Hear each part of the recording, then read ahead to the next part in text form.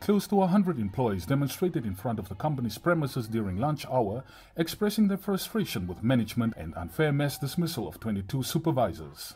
They want them reinstated as soon as possible.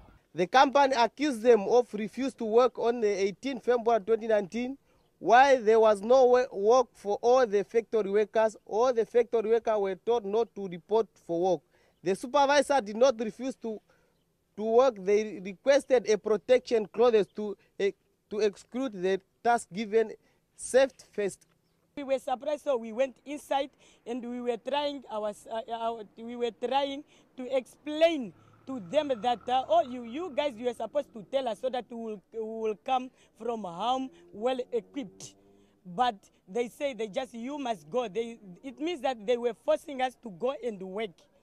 We must go, and we try our best even to see to our production manager, Mr. Juan, but he don't want even to see us.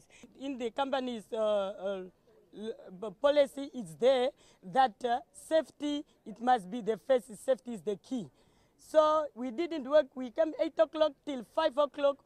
That's why they say that we refuse. But we didn't refuse. We were asking only the proper PPE. Yambo also claims that the workers continue to work in an unconducive environment fueled by discrimination from the Spanish management.